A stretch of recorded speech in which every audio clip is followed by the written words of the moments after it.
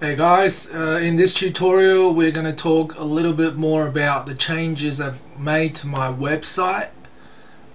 So most of the changes I have made are occurred in the cascading style sheets section of the code. So the first thing I did was I got some colors off the internet. So if you remember last lesson we had inside the style tag we had body, background color is let's say just say blue. So we had that, and see what that looks like now. Hang on, blue without the hashtag.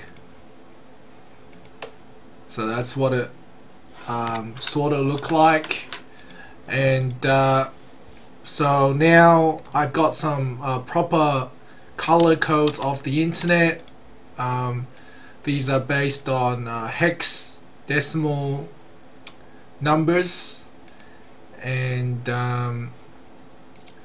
so the way you'd find them is well, if you go to google.com and you just search for HTML colors, and there's all these colors you can go into to see their see what code they represent.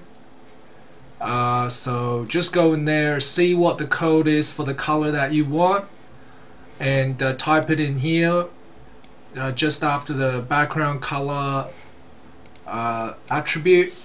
And also another thing is you can also look for HTML color schemes, and then you get the combination of colors that are well suited together. So you can see from my website, most of all the colors here belong to the same color scheme. So just go and click into a color scheme, and that'll give you the codes for the colors that you can use for your website. So obviously the principle is don't use too many different colors. Stick to two or three colors and just use them throughout the website. Okay, so another thing I have done is I have changed the font of my P tag, my H1 tag, H2 tag, and H3 tag.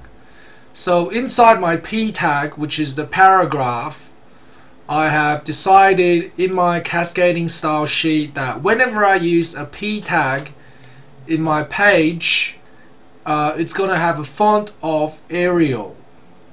So this is using the Arial font, or Arial font, or however you pronounce that.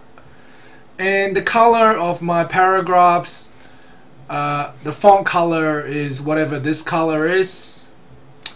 Okay, and my H1, H2, H3, they all have a font of Verdana, and they all have another background color of whatever this color is, and color of that. So that's when it just says color, that means the color of the words, the font color.